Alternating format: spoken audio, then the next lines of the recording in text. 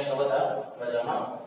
ધોરણ 8 ની અંદર ગણિત વિષય 8 ના ગણિતમાં મિત્રો આપણે સ્વાધ્યાય 11.1 પહેલો બીજો ચોથો દાખલો પૂર્ણ કર્યો હતો. આજે ત્રીજો દાખલો દાખલા નંબર 3 ની અંદર મિત્રો આપણે એક આકૃતિ આપેલી છે.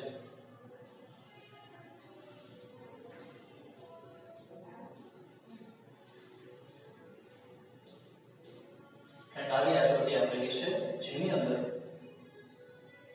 આ અંતર છે 7 મીટર, આ આખું અંતર છે 20 મીટર. હવે રકમ વાંચે. અહીં આકૃતિમાં બતાવ્યા મુજબ એક બગીચો છે.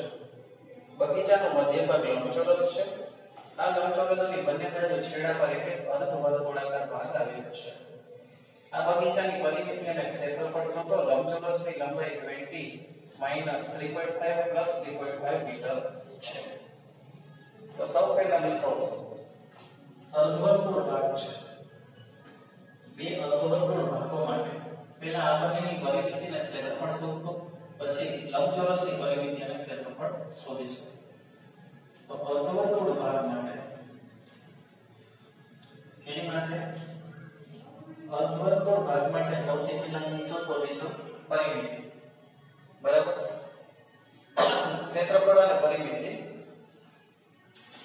અર્ધવર્તુળની આ અર્ધવર્તુળનો વ્યાસ છે. આ 7 મીટરનો વ્યાસ છે. ત્રિજ્યા શોધવા માટે એનો અડધો કરવો પડે. તો અર્ધવર્તુળનો વ્યાસ 7 મીટર. અર્ધવર્તુળનો આ લંબાઈ 7 મીટર છે. હવે વ્યાસ જો 7 મીટર હોય તો ત્રિજ્યા એનાથી અડધી થાય. તો ત્રિજ્યા બરાબર વ્યાસના અડધા 7/2 મીટર. ત્રિજ્યા બરાબર 7/2 મીટર. આ સમજાણું. હવે અર્ધવર્તુળનું ક્ષેત્રફળ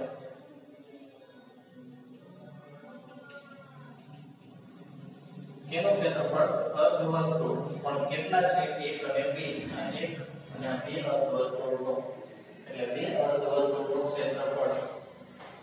વર્તુળના ક્ષેત્રફળનું સૂત્ર છે πr². વર્તુળનું ક્ષેત્રફળ πr². અર્ધવર્તુળ છે એટલે πr² નો અડધું. અને એક નહીં પણ 2 અર્ધવર્તુળ છે. સમજણ તમને?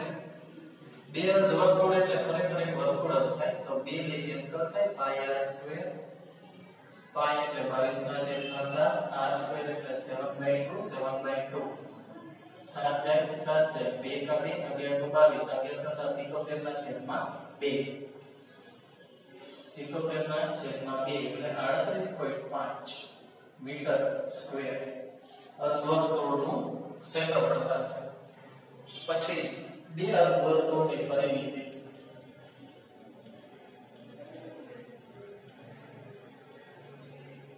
અર્ધવર્તુળની પરિમિતિ. અર્ધવર્તુળની પરિમિતિ એટલે એનો પરિઘ 2πr. બરાબર. 2πr નો પરિઘ છે. પણ અર્ધવર્તુળ છે. શું છે? અર્ધવર્તુળ 2πr. પણ અર્ધવર્તુળ છે એટલે હાફ થશે. એટલે આના છેદમાં આપણે 2 મૂકી દઈએ. 2 અર્ધવર્તુળના પરિઘ અને 2 એટલે 2 જાય 2πr. તો 2πr છે 7/2.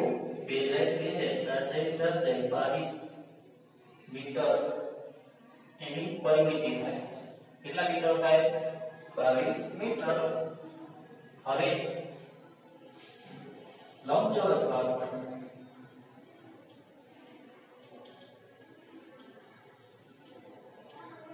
કોની માટે? અહીંયા અર્ધવર્તુળ ભાગ માટે. હવે લંબચોરસ ભાગ માટે આપણે પહેલા શોધીશું તેની લંબાઈ, પહોળાઈ. એના ઉપરથી એનું ક્ષેત્રફળ બનશે. આપણે લંબાઈ અને પહોળાઈ એટલે ખરેખર એની લંબાઈ છે તે આપણને કૌંસમાં જ આપી દીધી છે. લંબચોરસ ભાગની લંબાઈ 20 - 3.5 + 3.5. તો આ ભાગ મળે ને. તો 20 - 7 એટલે 13 મીટર લંબાઈ. લંબચોરસ ભાગ ભાગની આ લંબાઈ છે એ 13 મીટર થાય, આ 3.5 થાય આટલું, અને આ પણ 3.5 થાય, સમજાણ? તો 13 મીટર. હવે એની પહોળાઈ, લંબચોરસ ભાગની પહોળાઈ, તો પહોળાઈ શોધવા માટે શું કરીશું મિત્રો?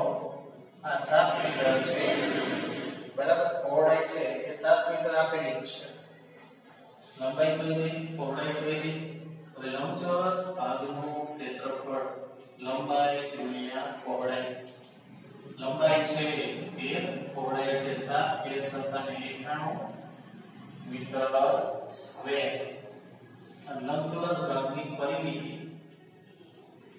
પરિમિતિ એટલે 2 કૌંસમાં લંબાઈ વત્તા પહોળાઈ, બરાબર? લંબાઈ વત્તા પહોળાઈ, 2 કૌંસમાં લંબાઈ 13, બરાબર? અને પહોળાઈ છે 7, એટલે 13 7 2 13 26. અહીંયા લંબચોરસ ભાગની કઈ પહોળાઈ નથી, કારણ કે તે માત્ર ને માત્ર શું છે? મીટર છે. શું છે? મીટર, બરાબર? આની અંદર આની લંબાઈ દેખાય છે, પણ વાસ્તવમાં એની પહોળાઈ છે જ નહીં. આ આકૃતિ ખરેખર કંઈક આવી છે, તો એની પહોળાઈ તો થાય જ નહીં, બરાબર? તેની પહોળાઈ છે એ ખરેખર 0 જ છે. શું કામ? કારણ કે 2 અર્ધવર્તુળ આપણે લીધેલા છે, અર્ધવર્તુળના આ 2 ભાગ અર્ધવર્તુળના છે, લંબચોરસ ભાગના કોઈ ભાગ જ નથી. એટલા માટે 26 મીટર તેની શું આવશે? પરિમિતિ. 26 મીટર એની શું આવશે? પરિમિતિ. આમ બગીચાનું કુલ ક્ષેત્રફળ શોધવાનું છે. બગીચાનું કુલ ક્ષેત્રફળ એટલે 2 અર્ધવર્તુળ અને 1 લંબચોરસ, બંનેનો સરવાળો. 2 અર્ધવર્તુળ ભાગનો અને 1 લંબચોરસ. 2 અર્ધવર્તુળની પરિમિતિ છે 91 metre square, 38.5 metre square. 1 લંબચોરસનો 91 metre square, તો અહીંયા 129.5 મીટર સ્ક્વેર, બરાબર? 129.5 મીટર સ્ક્વેર. અને પરિમિતિ એટલે બંનેનો સરવાળો, કુલ પરિમિતિ, બરાબર? એટલે થાય 13, અહીંયા 22 અને 26, એટલે કે 48 મીટર. એની શું થાય? પરિમિતિ કુલ. તો ત્રીજો દાખલો મિત્રો ફરીથી એકવાર સમજી લઈએ. અહીંયા એક બગીચો આપેલો છે, 2 અર્ધવર્તુળ અને લંબચોરસ એનો આકાર છે. તો અર્ધવર્તુળ ભાગ 2 છે. આપણે સૌથી પહેલા આ વ્યાસ આપેલો છે, ત્રિજ્યાની જરૂર પડે સૂત્રમાં, એટલે એનાથી અડધું થાય. હવે 2 અર્ધવર્તુળનું ક્ષેત્રફળ પાયા સ્ક્વેર, વર્તુળનું ક્ષેત્રફળ અર્ધવર્તુળનો હાફ પાયા સ્ક્વેર, અને 2 અર્ધવર્તુળ છે એટલે પાયા સ્ક્વેર મુજબ 38.5 ક્ષેત્રફળ. પરિમિતિ છે એટલે પરિઘ કહેવાય 2 પાયા, પણ પરિઘના અડધા અને 2 અર્ધવર્તુળના એટલે 2 પાયા 22 મીટર. લંબચોરસ ભાગ માટે રકમમાં આપેલું છે 20 - 7 એટલે 13 મીટર શું થશે? એની લંબાઈ, પહોળાઈ 7 મીટર છે. લંબાઈ ગુણ્યા પહોળાઈ એનું ક્ષેત્રફળ 91 મીટર સ્ક્વેર. 2 લંબાઈ વત્તા પહોળાઈની પરિમિતિ 26, કુલ ક્ષેત્રફળ 2 નો સરવાળો, પરિમિતિ એટલે બંનેનો સરવાળો. તો આ રીતે આખો ત્રીજો દાખલો છે મિત્રો, એ વ્યવસ્થિત રીતે આપણે ગણ્યો છે, જે તમારે તમારી બંને પાઠ્યના નોટબુક બંનેમાં એકવાર એટલે કે 2 વાર હોમવર્કમાં ગણી નાખવાનો છે. ઠીક છે? ચાલો મળશો નેક્સ્ટ વિડિયોમાં. ત્યાં સુધી બધા જ મિત્રો ઘરે રહો, સુરક્ષિત રહો. Thank you.